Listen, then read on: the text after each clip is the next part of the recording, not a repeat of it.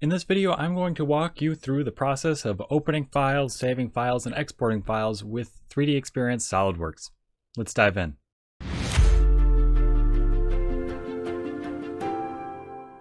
Alright, so let's start with opening files in 3DEXPERIENCE SOLIDWORKS. First things first, always make sure that you're connected to a collaborative space.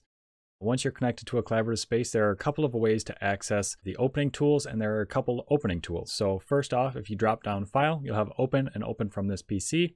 And then if you come to this symbol here and drop it down, you'll have Open, Open from, and you may have Browse Recent Documents as well.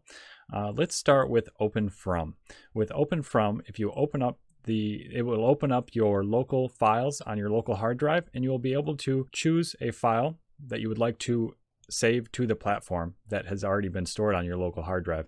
So whether that is a SOLIDWORKS file already, or it can be a step file, etc., and that will open it up. You can start working on it, and then when you're ready to save it to the platform, you can save it to the platform. You'll notice that in the task pane, this symbol will indicate that it has never been saved to the platform before, and it will need to go through that process. Now on to opening. If you select the Open tool, it will open up a window in which you will have access to essentially 3D search. So if you've used the platform at all, you should be familiar with how to navigate using 3D search. This will be a tad bit different. It has SOLIDWORKS specific filtering tools here, so you can filter things out based on assemblies or drawings at top level assemblies and parts. But other than that, it follows very much the same process. You can highlight, see information, you can sort all of these results, you can change the view, you can change the settings for the search itself. If you're not seeing a file that you think should be there, you should just always give it a refresh. But other than that, if you're not seeing a file that has been very, very recently uploaded, like within the last 5 minutes or so, you can always click on this clock icon here, and you can search in your recent content for anything that hasn't been indexed yet. Now, you can also access Open from here if you accidentally select this instead of Open from. You can also use the 6W tags to filter your searches further. This is all part of the general functionality of the 3DEXPERIENCE platform, so I won't dive too far into that. That's pretty much it for opening. I can show you a quick view of the Browse Recent Documents. That will show you any documents that you've had open recently, and you'll be able to choose from the selection there. Let's dive into saving now. There are a number of ways to access saving tools as well. Just like with opening, you can go to File and drop down. You'll have Save, Save with Options, and Save to Local Cache. Save to Local Cache will be grayed out until the first time that it's been saved to the platform. So you'll only be able to do that with parts that are already saved to the platform. Now, once you open up your task pane, you can also access Save Tools here. With this, there are a number of ways as well. You can right-click, and you'll have Save, Save with Options, and Replace Content. Replace Content, what that does is that you can search through your local hard drive and replace the file here. You can click this button here, which is Save Active Window as well. What Save Active Window will do is it will take everything. If it's an assembly, it'll take all of the parts and all the sub-assemblies in a top-level assembly, and it will pop open this dialog box, Save to 3DEXPERIENCE, and you'll be able to go through some of the settings, which I'll go through here in a minute. Now, if you were to go ahead and just click Save, that will just automatically save it as is up to the platform with default settings.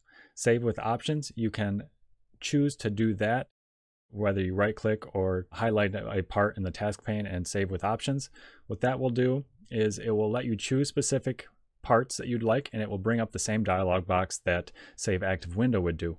Now, I'll go a little bit more in depth into this now. So here, if you had an assembly and you chose to Save with Options, all of the parts would be here, and you'd have the option to filter out which parts you'd like to save.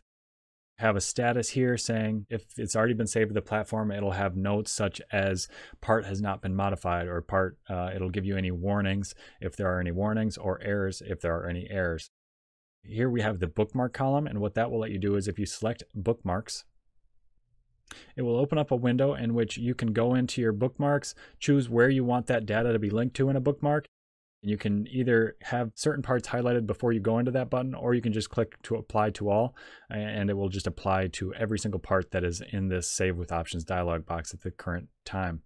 If you already have parts saved to the platform, you have additional options such as new revisions, convert to the 3DEXPERIENCE format so that you can see the graphical representation in all the other 3DEXPERIENCE apps. Now, I don't want to dive too far into every single feature. I just wanted to give you an overview so you can get started and running with 3DEXPERIENCE SOLIDWORks. Another nice feature though is the release reservation after save. If you're working on data that's already been saved to the 3DEXPERIENCE platform and you have it reserved and you're done working on it and you want to be done working on it when you're saved, just go ahead and check release reservation after save and you can click save and it will upload to the platform.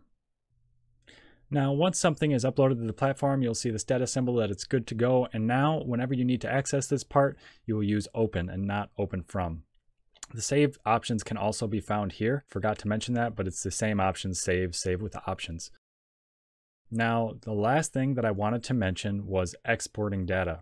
Once you have a part saved, you can go to export SOLIDWORKS files or export as.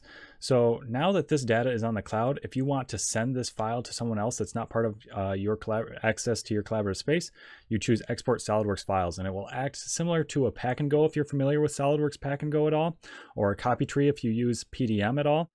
But if you're not familiar with either of those, what this will do is it will just export the data from the cloud onto your local system. So you'll be able to send this SOLIDWORKS file, native SOLIDWORKS file, to anyone else. So it's pretty self-explanatory. You can choose a new title if you'd like, but you can choose where to save it. If you have an assembly, you can choose a zip file.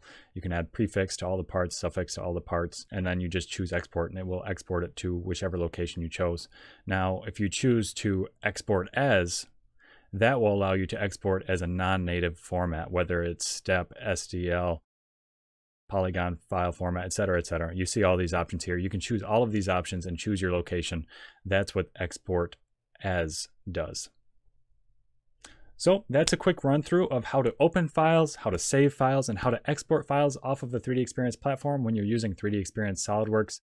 If you ever have any questions, we can go a lot more into depth with further videos of some of these specific features, but that's just an overview. I hope you enjoyed and see you in the next video.